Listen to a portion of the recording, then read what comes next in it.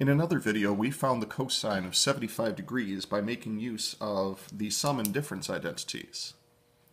So from the sum and difference identities, we got that the exact value of this is the square root of 6 minus the square root of 2 all over 4. I'd like to compare that to what we get by using a half-angle identity. So first thing to note is 75 degrees is half of what other angle?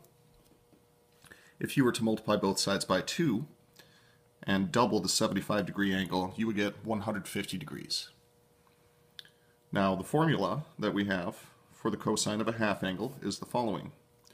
The cosine of alpha over 2, that would be our 75 degree angle, is equal to plus or minus the square root of 1 plus the cosine of the doubled angle all over 2. So if I'm interested in finding the cosine of 75 degrees, that would be equal to the square root of 1 plus the cosine of double that angle all over 2.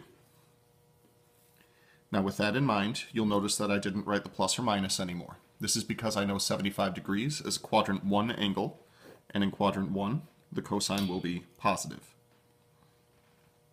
Now to simplify this further, this will be 1 plus.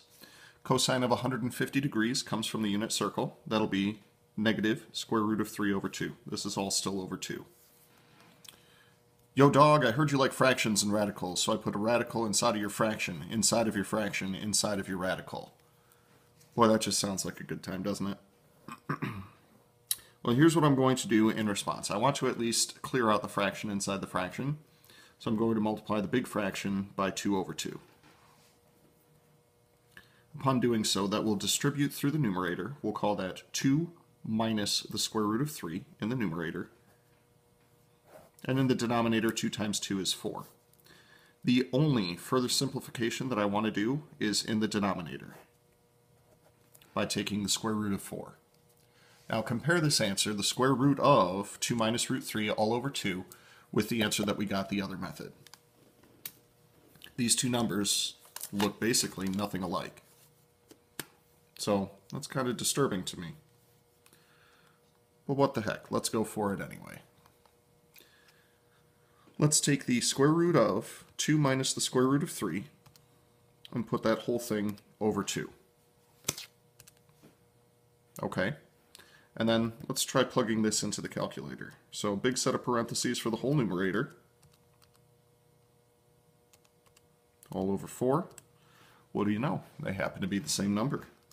And in both cases, that is equal to the cosine of 75 degrees. So if you and a friend are both trying to find the cosine of 75 degrees, one of you tries a sum and difference identity and one of you tries a half angle identity, it doesn't mean that either one of you is wrong. It just means that you took on a different approach. That's all.